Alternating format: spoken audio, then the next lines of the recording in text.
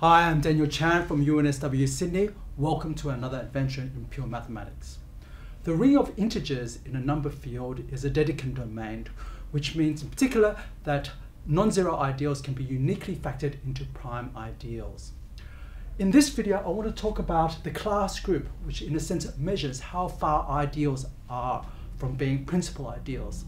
And as such, that means that study of the class group is intimately connected with trying to extend arguments where you use prime factorisation for integers to the case of algebraic number fields. Okay, so let's just see what our setup is. So let K be our number field. Okay, so that just means some finite field extension of the rational number field, and OK is going to be the ring of integers inside that K. Okay. So the first theorem that I've already mentioned here is that OK is a Dedekind domain, so every non-zero ideal I here can be uniquely factored into primes. Okay, so you might not necessarily have prime factorisation of elements into primes, but on the level of ideals you can. Unfortunately, the proof is too long to contain here. It will take several videos to do that, so I'll leave that for another day. Let me move on to defining what the class group is, which is quite interesting and allows us to use this theorem quite efficiently. Okay, so my starting point is I'm going to introduce this set here, which is this calligraphic I subscript k, and it's just going to be the set of all fractional ideals, all the ideals I inside k, in other words, all OK submodules of k, which are contained in some principal fractional ideal. Okay, and the proposition here is that this set of fractional ideals, this script ik, is actually a group when you endow it with a multiplication which is given by a product of ideals. Okay, so let's just see firstly what this means. Okay, examine what this means and also show why it's true. Okay, so suppose you have two fractional ideals, ij, inside here. As I said, to be fractional means that they have to be contained inside a principal fractional ideal, so it's all OK multiples of some rational, so some non-zero element of k, f, and so I is contained in some principal fractional ideal like this, and j is contained in some principal fractional ideal like this. So remember what this is. This is essentially just shorthand for all the multiples of f by some integer. Okay, okay.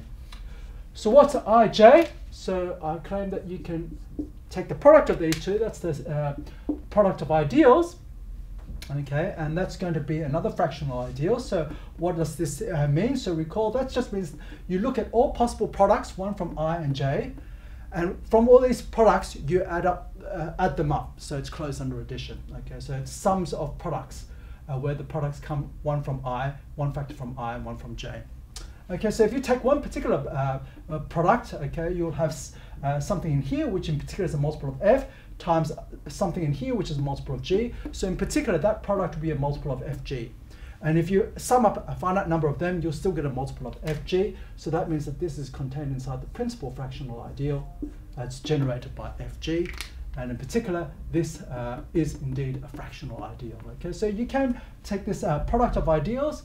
If you multiply two fractional ideals, you get a fractional ideal. So this is something that is a fractional ideal. Okay, so what do we want? We want this to be a group. So let's just see what the identity element is in here. The identity element is just going to be the fractional ideal, which is just OK itself. Because if you multiply OK with some ideal here, so if I was OK instead, of course, you have the 1 in there, so you'll get all of j, but since this is an OK module, okay, it's closed under scalar multiplication by OK, you don't get anything more than j here. So multiplication by OK doesn't change anything, so it's the identity in this group. The last thing is the inverse, and of course the inverse should be the inverse fractional ideal, so you have to check that the inverse is indeed a fractional ideal. So let's look at I inverse. Okay, and I claim that if you pick any non-zero element h inside here, of course you can look at h inverse and the principal fractional ideal generated by that. I claim that that completely contains this I inverse. Okay, so this I inverse is indeed a fractional ideal. And why is that true? It's quite easy to see. So what does it mean to be inside this I inverse? That means that if you multiply it with any element inside I, you stay inside the ring of integers OK.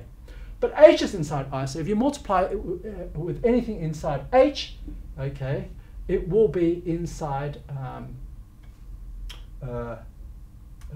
if you multiply with anything inside h, okay, it will be inside I, inside OK rather. So that means that it is actually inside the inverse of the principal ideal generated by h, which is just the principal ideal generated by h inverse. Okay, so that's the proof for that fact. Okay, so lovely. We have a group structure, and we're going to use this group structure to try to understand the arithmetic of this ring of integers. Okay, so now we come to the main definition here. This is the definition of the class group.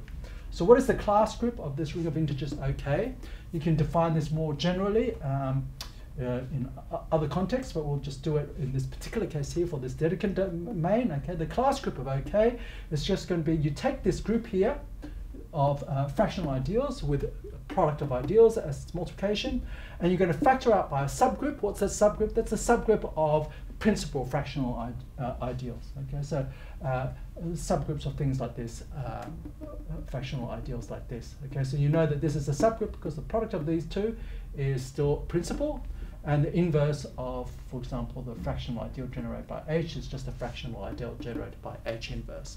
Okay, so that is a subgroup.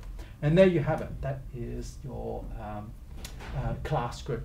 Okay, great. So that, at the moment, that's just a definition. And the remark is the following. This is basically telling you how far ideals are away from being principal. Okay, that's why you look at this quotient. Okay, so you just factor it out by all the principal ideals, and then this is a measure of that. Okay, so in particular, suppose the class group is just trivial. So it's just equal to the identity. It's got one element in there. That tells you that every fractional ideal is going to be principal, and in particular, every ideal is principal. Okay, so in that case there, if the class group is trivial, then OK is actually a unique factorisation domain.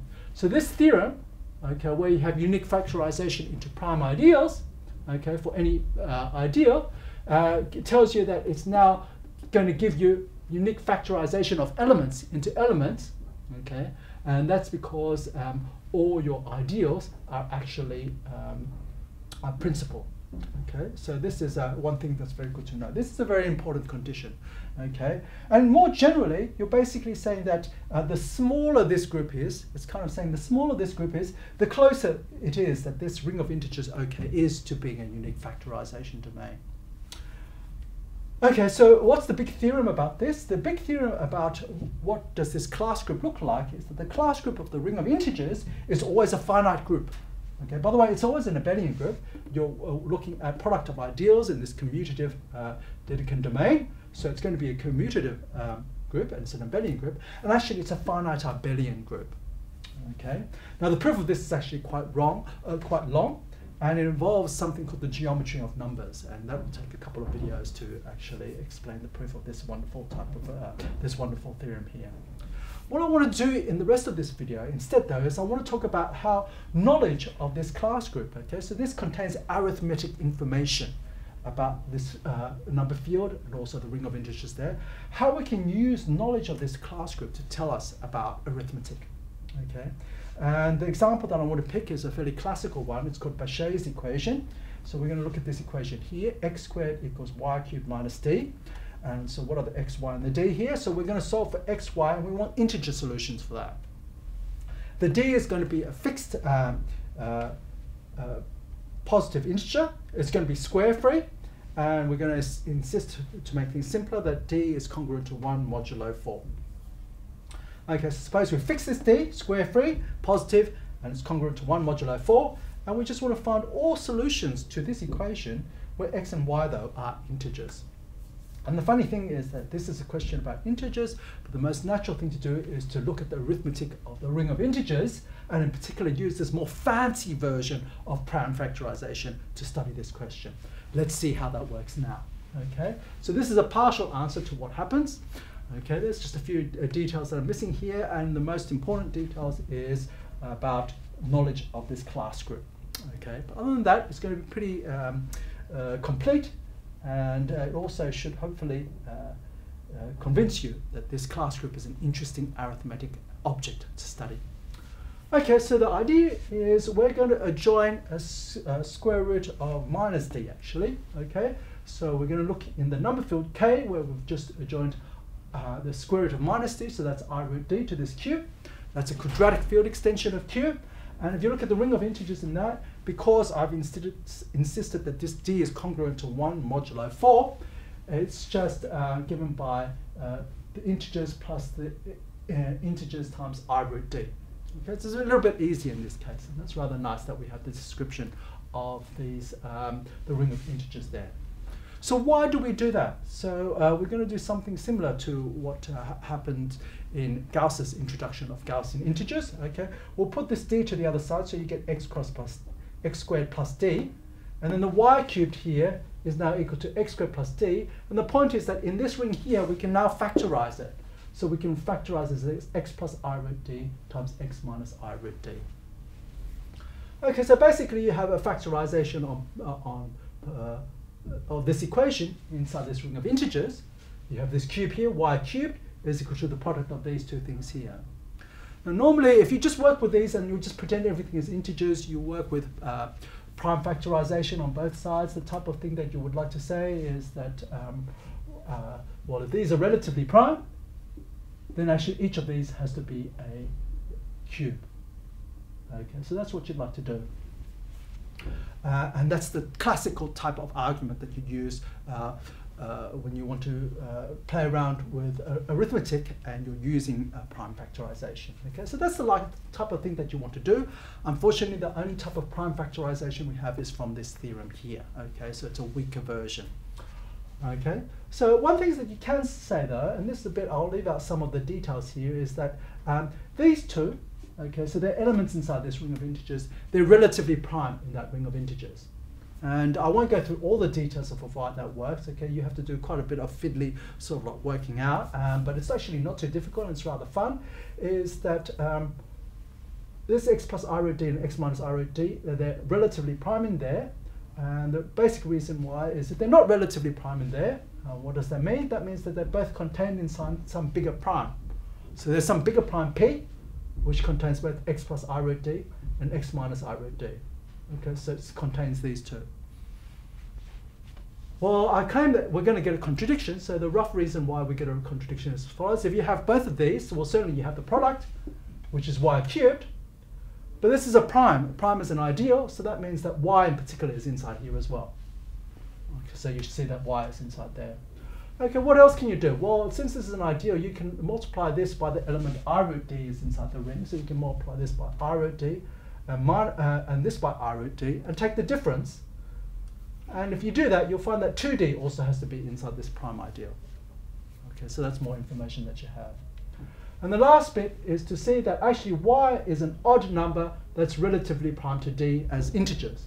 Now just looking as integers, and if that's the case, that means that since y is an odd prime relatively prime to d, you can find some integer linear combination of these numbers so that you'll see that this p actually contains 1.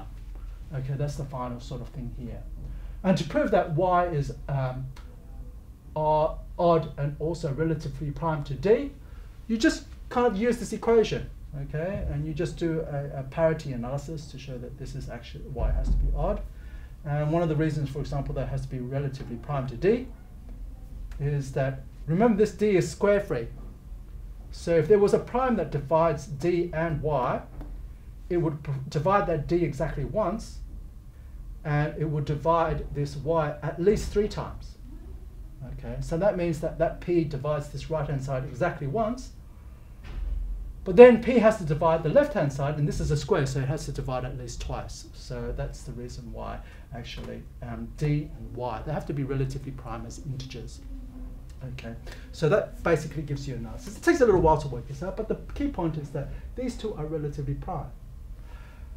And now, since these two are relatively prime, and we're talking in terms of as ideals, now we can use the prime factorization that we get of the ideals using the fact that this ring of integers is a Dedekind domain. Okay, let's do the prime factorization.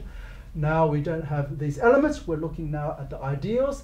The ideal of y cubed is equal to the ideal generated by x plus I root d times the ideal generated by x minus I root d. And we know that these two ideals now are relatively prime. So we can do the previous classic argument before and say that since these are relatively prime, actually, each of these have to be cubes. Each of these ideals are cubes. Okay, so that means that this principal ideal generated by x plus I root d, it's equal to I cubed for some ideal I. Okay. Now, what we really want, of course, is just to say that x plus I root d is a cube of a number. At the moment, all we can say is that the ideal generated by it is the cube of an ideal. Now, we haven't used the class group yet. Okay, and this is the bit where we use the class group. Of course, if the class group, for some reason, is equal to 1, if it's trivial, then of course we can say that I is just a the I here is just a principal ideal, and so you can find essentially a cube root of this. Okay. Now we're going to assume something that's actually much more general than just the class group being trivial. We're just going to assume that the class group, the order of this, rather, order of the class group is not divisible by 3. Okay. So we're going to impose a condition on this class group that the order of it is not divisible by 3. And if you're wondering what types, what examples there are, one can show you using the proof of the finiteness of this. Okay, often we can make it reasonably effective to actually bound the size of this. And one thing that one can show is that if d equals 5, for example, the class group is actually order 2. Okay, so it's just a cyclic isomorphic to the cyclic group of order 2. In other words, up to a principal ideal, there's only one non-principal ideal. Okay. Okay, so let's suppose that this is the case. So why do we use this? Okay, so let's have a look here. So what's going on here? We've got the fact that I cubed equals this principal ideal. So that means inside the class group, the I cubed, the class of I cubed is trivial inside the class group. Okay, so the cube of I is trivial. Okay, but the fact that 3 does not divide the order of this class group, and this is finite, remember, means that there's no 3 torsion in this group. And if there's no 3 torsion in this group, that means that I itself must have been giving you the trivial element in the class group. It's 1 inside the class group of OK. And that means that this I itself is principal. Okay, so I is, say, for example, generated by this integer a plus b I root d, a, b being integers. And that's pretty neat. Okay, so this is the key point. Okay, why do we study this class group? How does it help us study integers? Okay, in this case, if we can say in this particular example, we don't need to know everything about this class group, but if we just know that this class group, okay, it has no 3 torsion because 3 basically does not divide its order. If we know its order is not divisible by 3, then we know that in this case here, you have this this I is a principal ideal. Okay, so let's go back to this equation here. That means that if you look at the principal ideal generated by a plus b I root d and you cube it, that as an ideal is equal to x plus I root d. And then we can actually do more. So, so what's the next step? Okay, so we made this assumption about the order of the class group.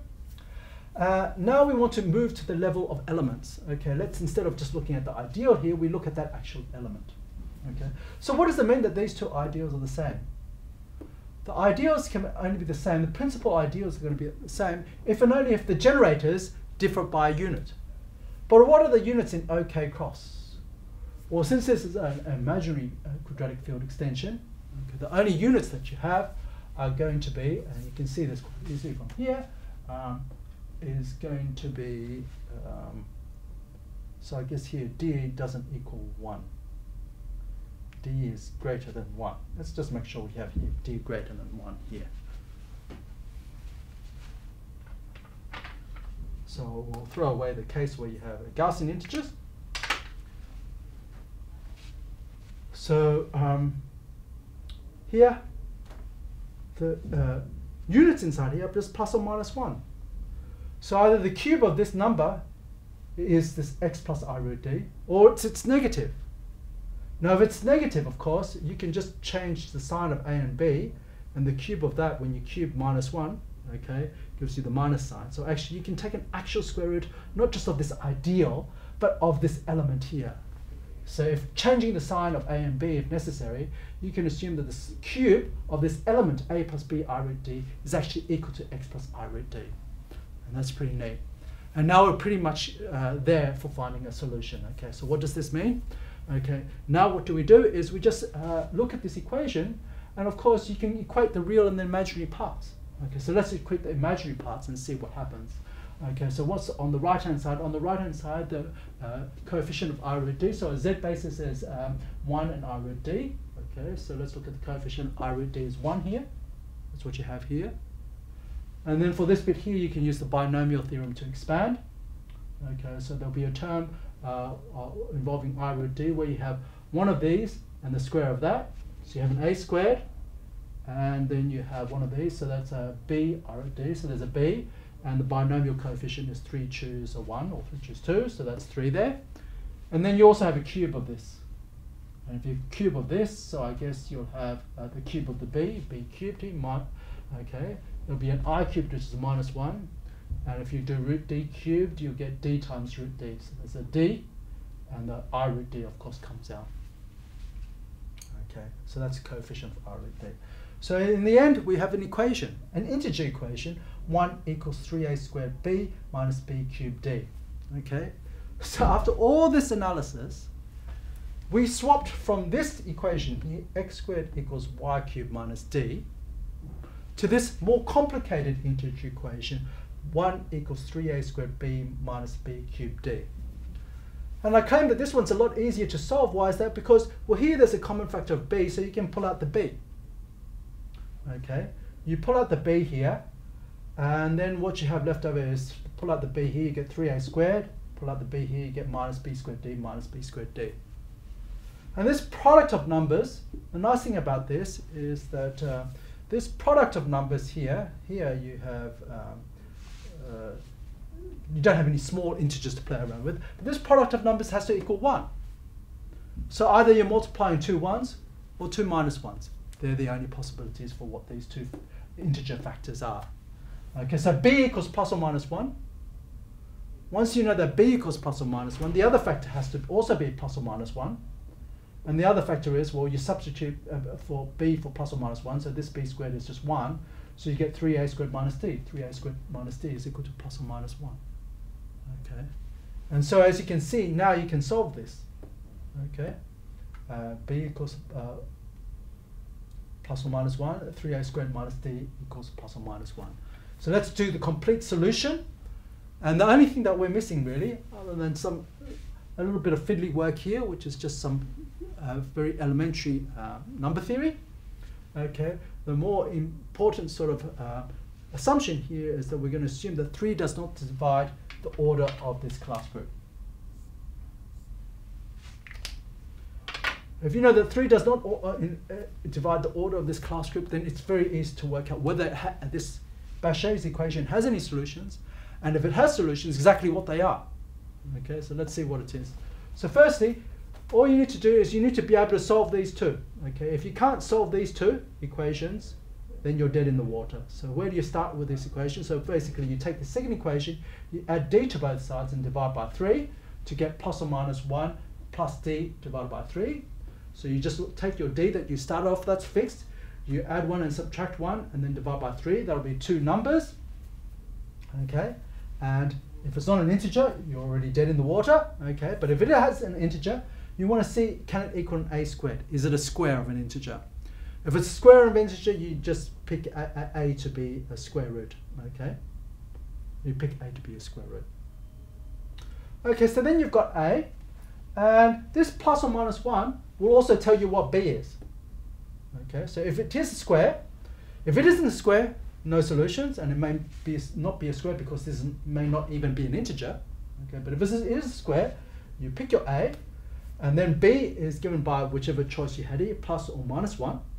Okay, and note that only one of these can be an integer out of the plus or minus. Okay, and most one can be an integer, so it may be that in both cases you won't get an integer, or in both cases you won't get a square, but it could be that one of them will give you a square. And once you have that, you can actually get back your original solution. So how do you do that? You basically use this equation here, maybe not that equation there.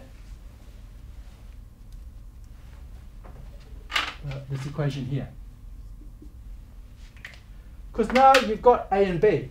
You've got A and B. And with this A and B, well, we equated the imaginary parts. That's what solving this means, to get to the correct thing here. But when you look at the real parts, with that given A and B, you will end up computing X.